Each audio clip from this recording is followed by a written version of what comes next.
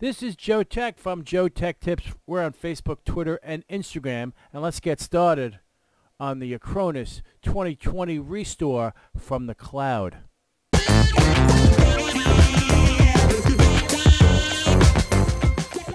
Now I have created a disc, a DVD disc for this procedure. Okay, we are in the process, and I'm going to be booting off of that now. And the image is already in the cloud. And just so you know, I've never done this before, so this is my first time doing this. And it's going to be pretty amazing because we're going to both learn at the same time. I'm going to fast forward here because this process is extremely slow. Now remember, you can boot off of a thumb drive as well. Once you get to this screen, you click on Recovery, Browse for Backup, and since we are in the cloud, we click on Cloud, but look at all the other options you have. We have USB hard drives if you have them. You can go to this PC if it's actually the TIB file is located locally, or you can go to a network. You can connect to an FTP. You can connect to your NAS. Lots of options here.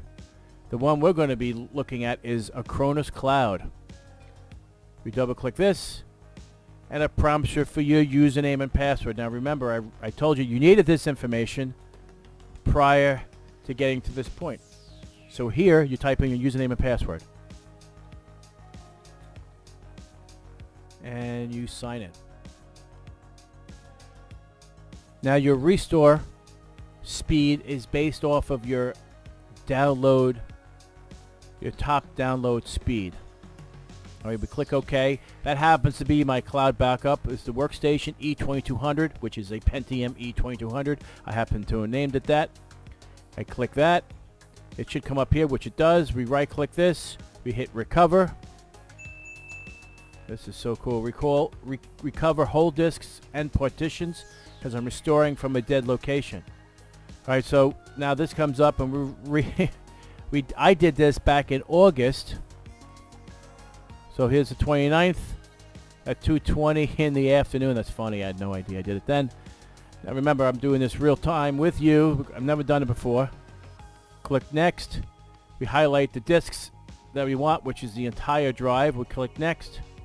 It'll find the drive that we need, which is this one. We click Next. Now there is stuff on here. I'm blowing it away. We hit Proceed. And the restore process has begun. So let's see how long it will physically take. And since we are using Acronis, and since we are using Elgato, I'm not using Elgato to record what we are viewing.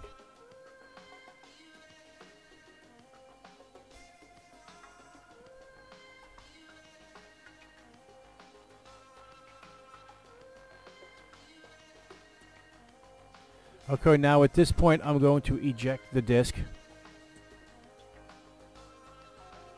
so it doesn't boot off of that.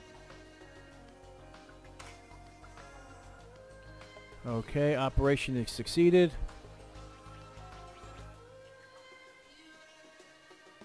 You can close all this. It should restart. There we go. See what I'm saying? Elgato. Wasn't kidding you. Just using it as like a monitor. And we are now rebooting.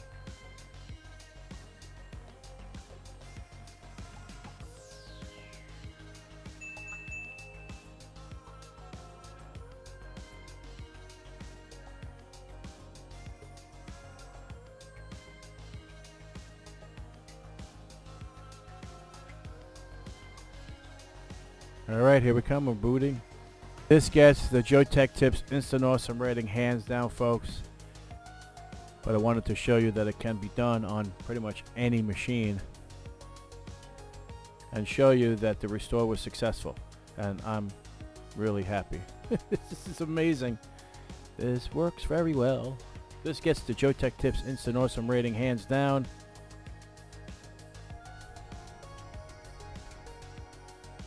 I see 250 gig hard drive, 232 gig.